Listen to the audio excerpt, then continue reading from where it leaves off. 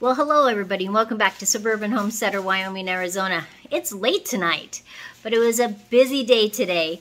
So many things, and I taught a private fused glass class today for 3 ladies. And have you ever thought it would be so nice if my seeds were in a book? That I could just put it under my arm, take them out to the garden. Well, I'm going to show you how you make one of those. And it's easier than you think.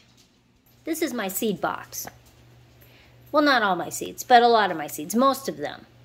And I got vegetables in 2 rows, then I have herbs, then I have flowers, and of course I have extra tomatoes down there. But I have a whole bunch more. There's just seeds everywhere. And like some of these seeds, I want to take down to Arizona with me. See, like this one. All these ones I'm planting at the end of August to take to Arizona. So I have this photo album.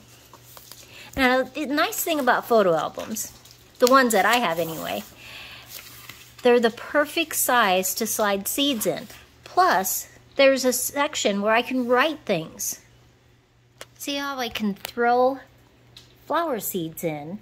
And like this one, I can see the delphinias, the lupins, the zinnias, and some other zinnias over here. And I'm just going to fill up my whole book, and I will be ready to take them down to Arizona. So I have a good start. I have flowers, vegetables, herbs, tomatoes, radishes, corn, Swiss chard, cucumbers, melons, squash.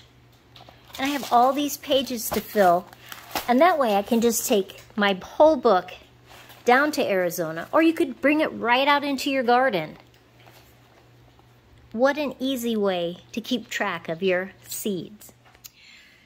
Well, isn't that fun? Almost all of us have an extra, photo album. We're not using it anymore because most of our pictures are on our phone and we download them to the computer. So on our bookshelf, we have an extra photo album.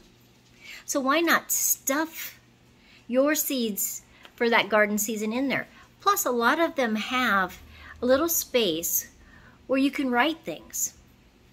So why not? How fun is that?